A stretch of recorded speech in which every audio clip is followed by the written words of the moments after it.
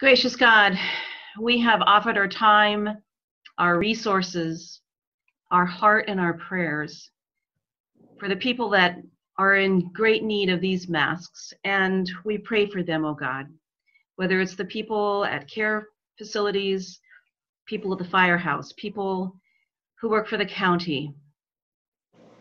Amen. And let us continue in our time of prayer.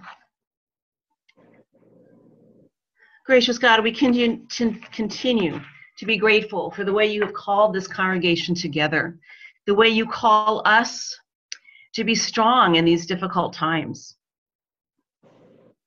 There is grief in our own hearts about people that we know who have passed, sometimes from COVID, sometimes from other reasons. And there's not only grief, God, there is impatience and frustration with wanting so badly to be together. So we lift this to you. And as we do so, we listen carefully, God. What is it that you would have us do in this strange liminal time, this in-between time? We pray for the LGBTQ community and allies, all of us, God, who care about your children. And as we do so, we give thanks for the surprising work of the Supreme Court did this past week, honoring this community as equal citizens in our country.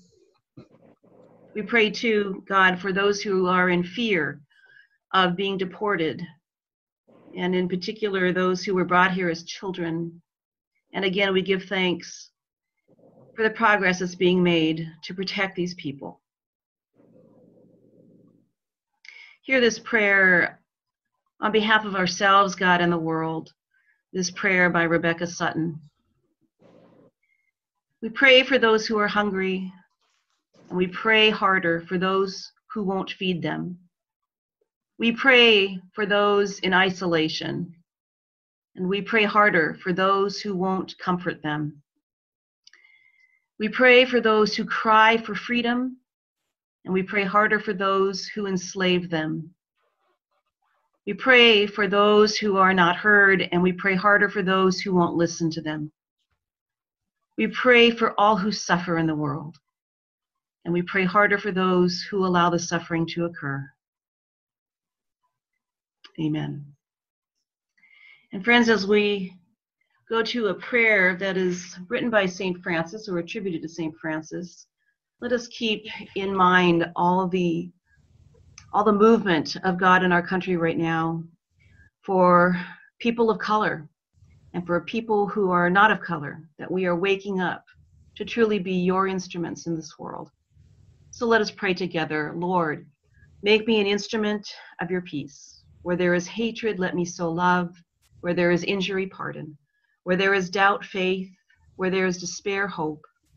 Where there is darkness, light. And where there is sadness, joy. O divine Master, grant that I may not so much seek to be consoled as to console, to be understood as to understand, and to be loved as to love. For it is in giving that we receive. It is in pardoning that we are pardoned, and it is in dying that we are born to eternal life. Amen.